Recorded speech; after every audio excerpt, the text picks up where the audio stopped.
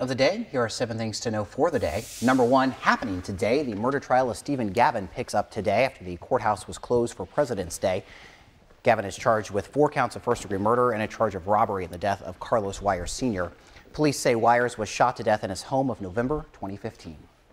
Number 2, also happening today, Iowa's Governor Kim Reynolds is scheduled to sign education funding bills at the state capitol.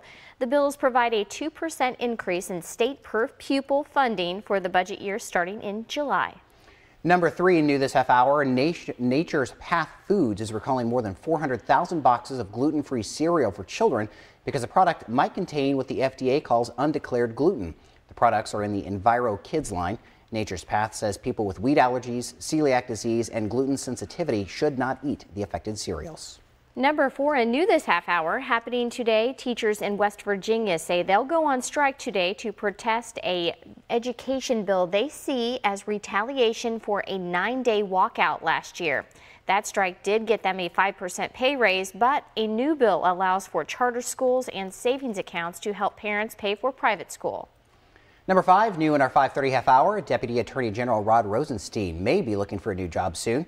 The new Attorney General, William Barr, is expected to announce his pick for Deputy AG as soon as this week.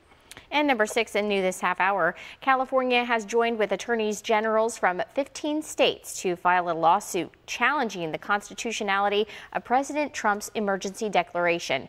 It allows federal money earmarked for the Defense Department to be diverted to fund the border wall.